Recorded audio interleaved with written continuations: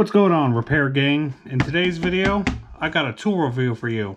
I know what you guys are thinking. Damn, Simply's actually doing a tool review? I know my channel really is 90% carb shit, but we got a special tool review for you guys today. So buckle up your seatbelts, we're gonna get all into this. So let's open this bad boy up, shall we? See what we're working with.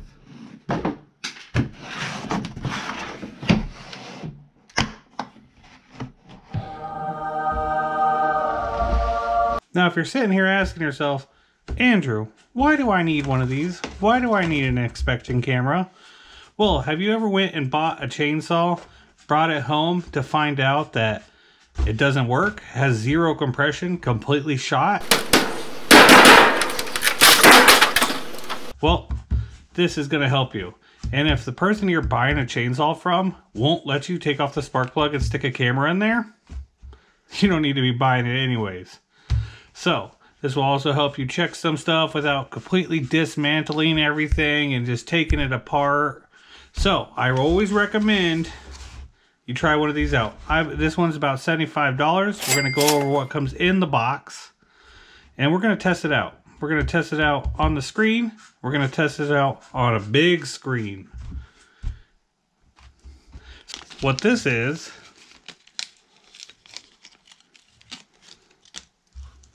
a mirror, a magnet, and a hook. That's what these are. I don't think we'll ever use those, so we're just gonna put those back.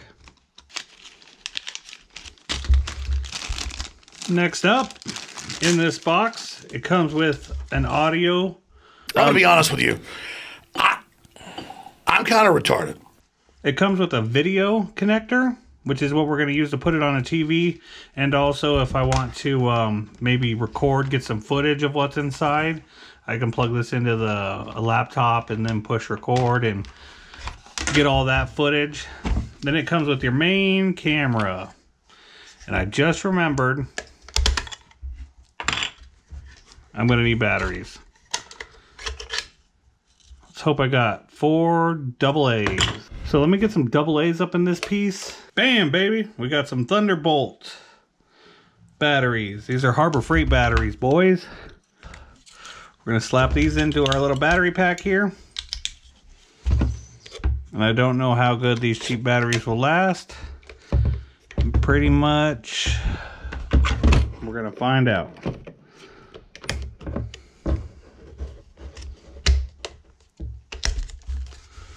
So let's take a peek, see how we turn it on here. Switch on the top.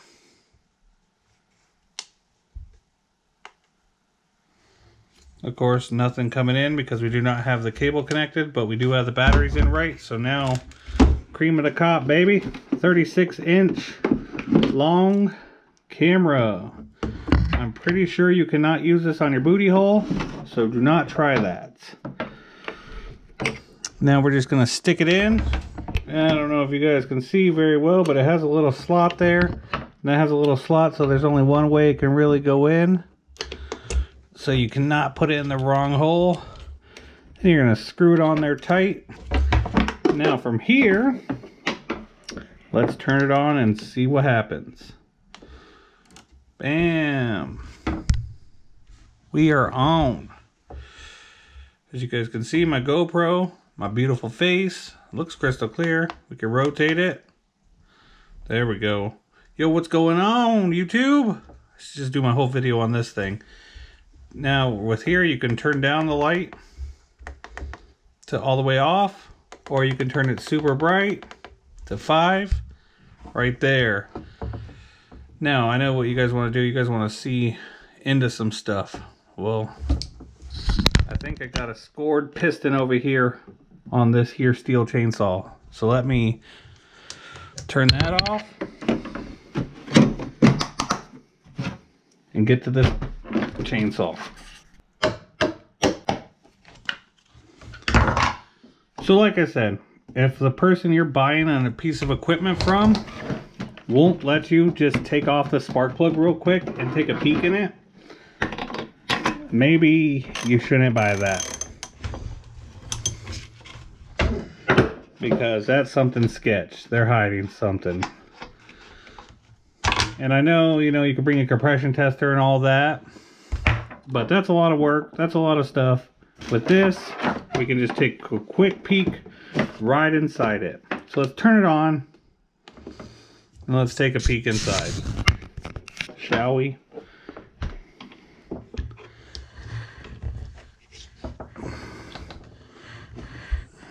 So let me look first here. Raise the piston up. Gonna lower it down right there. Now I'm just trying to get a good peek inside to see why this thing has no compression.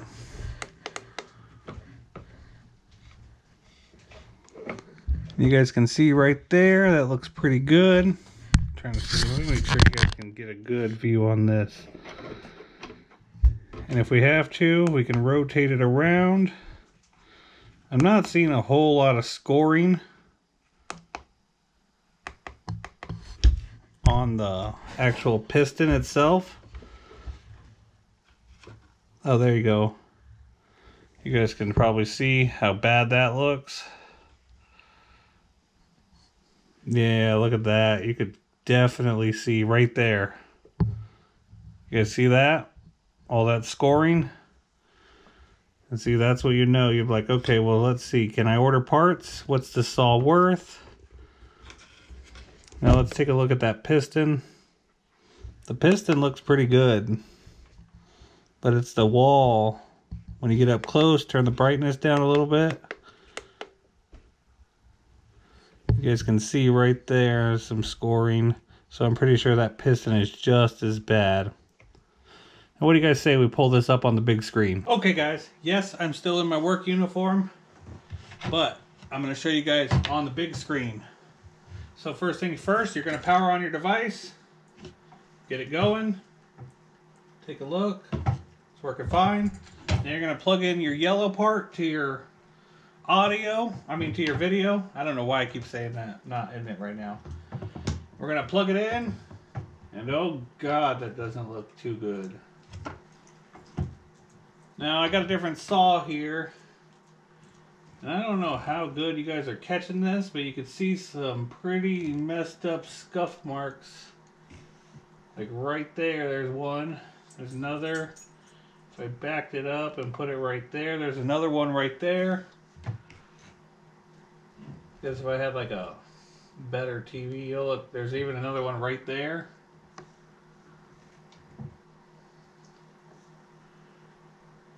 Looking around right there.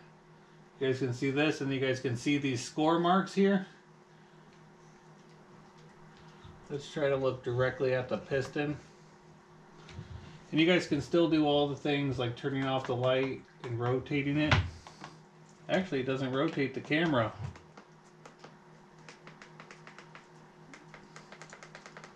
The lights work, but the rotation feature does not work when it's on the TV.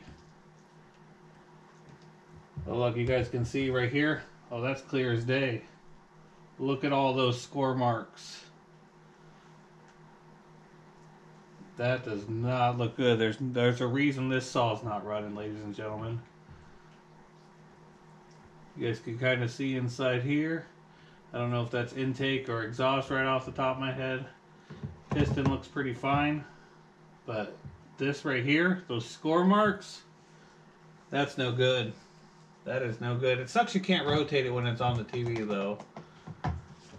Because you guys can rotate it here all day long, but not while it's on the TV.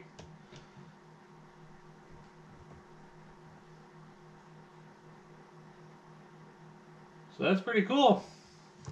Pretty cool. Look, look, look, look, look. Yo, what's up, YouTube? How you doing? Oh, look at that. That's my scraggly beard hairs. Hell yeah. So, in conclusion, it's really not a bad tool. It's pretty light. It's not heavy. It's kind of bulky on the screen, but it's good because it has a bigger screen. And for about 80 bucks, I got it on sale at Harbor Freight for I think 50 because I'm an Inside Track Club member. So as of recording this video, it was $50. So for 80 bucks though, I'd definitely pick, I mean, if you have the time or the money, I'll put a link for like a camera one for on your phone in the description down below, or maybe even one of these two at a fair price if you guys are interested in picking up one, because they're really fun. They're really cool. You get to see some stuff. I think I'm going to use it a lot more in future videos. Yeah, the future. I'm going to use it a lot more. I'm loving it. It's going to be great. It's going to enhance my videos from mediocre to slightly mediocre. And then maybe one day we can be okay. That'd be the end goal of my channel. Without further ado, Repair Gang, if you guys like this video, if you guys want to see more tool reviews, you got to smash that like button. And don't forget to subscribe. Peace.